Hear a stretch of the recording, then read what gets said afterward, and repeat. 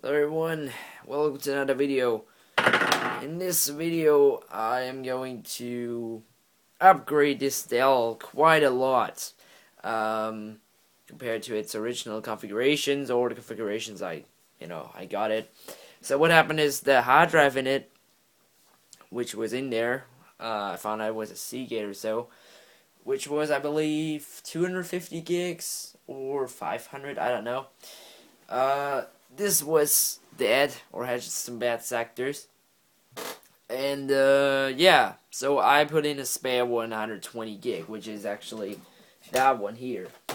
But that's a slow hard drive for this computer. It's like a 5400 RPM, and the space is quite small for me what I need on here. So I got you a nice upgrade, but not just the hard drive too, but here, that's the new one I'm gonna put in. It's a brand new Toshiba. No, I just like the ridiculous company names. 500 gigs, 7200 RPM. That's gonna be a big upgrade from this, which I have in here, or well, had in here. The reason why I have this out of here already is because down in our computer shop, we actually bought this. They have a writer where you just stick in both hard drives and it just clones this one in there. It's just similar to Carbon Copy Cloner or Super Duper, just that you don't need a computer. It's just gonna stick it in and then it's gonna clone it. So basically they have the exact same data on them. So I don't know if it works, but it should theoretically. But if not, it's gonna be not really a huge deal. And the next thing is, here I have a 4 gig module. What this had in here was 2 gigs of RAM. So I sold the 2 gigs stick into and bought a 4 gig module. This is pretty the same RAM that my iMac uses, by the way. And why I got the 4 gig module is because I can stick in another one. And if I had gotten another 2 gig module, it would be filled up. I don't really need a lot of RAM on this, but 2 gigs is a little small, especially for the RAM killer called Windows 7. But I'm just gonna flip this over. It's so light and small. Oh God. I recently had a netbook in, so so yeah, this has no hard drive and no RAM in it yet. No.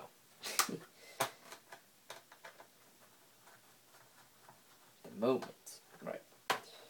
So the upgradability of this computer is pretty awesome. You can just flip this out here like this. The screws are gonna be stuck back in here. It's actually a bitch to get back in with all these little things there. And yes, please, I had some really bad experiences with electricity in computers or monitors or whatever. Just please make sure that, oh God, I locked it. No. Okay, there we go. Just make sure that it's off and there's no charge in here. I mean, on a laptop there can't really be a lot of charge. I'm just gonna press the power button just for the fun of it. Okay. Because I was working on a CRT and what happened is bzzzt, and yeah, that would happen. So just make sure that it's off or not plugged in or whatever you're working on. So I'm gonna put this 4 gig thing in here. It's gonna put it in the bottom one if it wants to.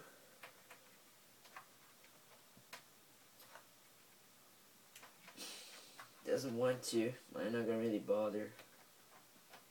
Yeah, it works just right in here. That's so unfair. Okay, so as you can see, there's the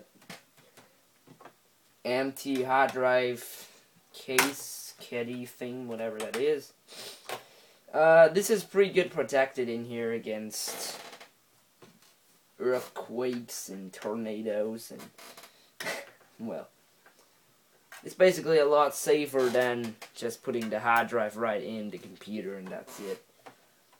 But it's definitely annoying to screw.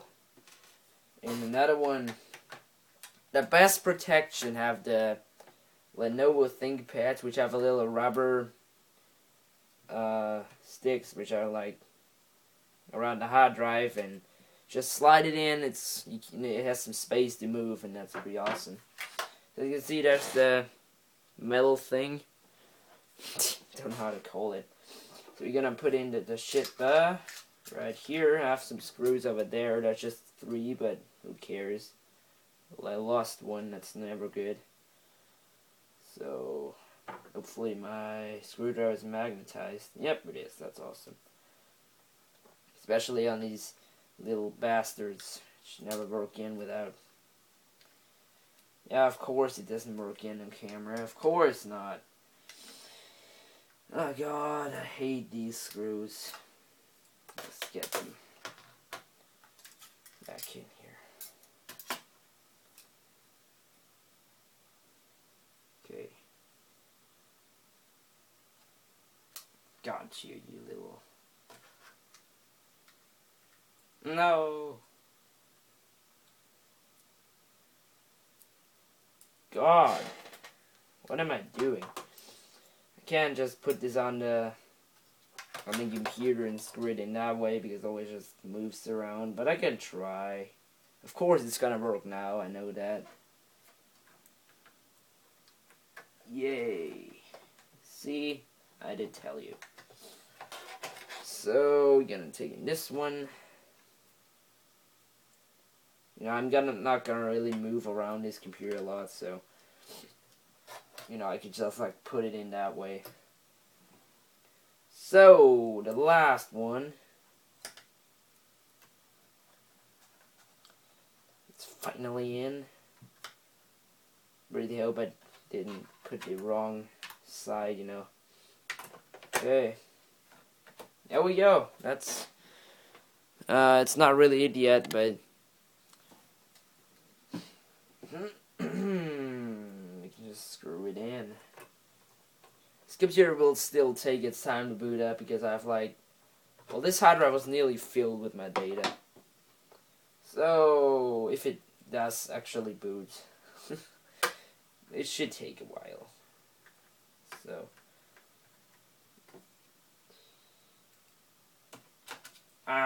crap. Get in here. And if you're asking me, what I will probably get as a comment is, will you put Windows 8 on it? Answer is no. Windows 8 is a nice operating system. I don't hate it. It's great, but I can't really work on it with this Metro stuff. I mean, I don't really use the Metro stuff on my VM. And so that's why I don't need it. And you know, it's like awesome with the drivers and stuff. But you know, as I told you, I like use Windows every day. So if it's in school, probably, you know, I use XP, and I know XP very well. And 7 is pretty similar to XP with new features and new design. So just to make a long story short, I don't like the start menu a lot if you're used to the old stuff. But it's not bad. I don't like say it's crap, it's useless, it's shit. Yes, I know there are some ways to get the start menu back, but then I just ask myself, why should I actually upgrade to Windows 8 if I already have it in Windows 7? It's like, I don't never get this. Right. You know, a lot of people just say, yeah, I have Windows 8, yeah, look at me, I have Windows 8, yeah, the latest stuff, yeah, so, just, I'm used to these people. So, let's boot that thing up. Oh, there's a CD in there. Get out. Windows XP Pro. Windows crap P. And my name for it, which is patented, is Micro Junk Windows Shit P Profile. And now we're booting up into micro chunk Windows 7 Pro fail, which does actually work. Yeah, that was a lot faster boot, but you know, that's like a little trolling of Windows. Like, still not reactive. Oh, it is actually. Okay. Yeah, there you go. I really hope. Well, it seems to be a working RAM stick, so that's important.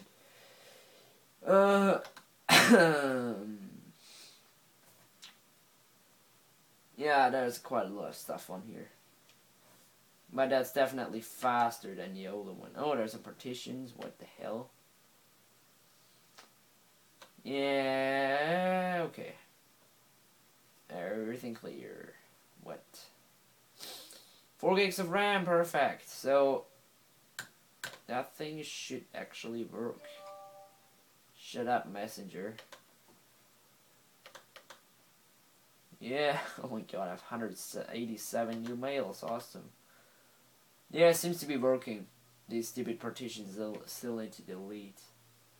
Well, I can leave this one. This is 189 gig. Maybe I'll throw Linux on here, or even Mac OS 10, but Macintosh suck, so probably Linux.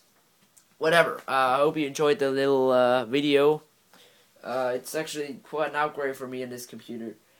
It's a lot more space. Shut up, Steam.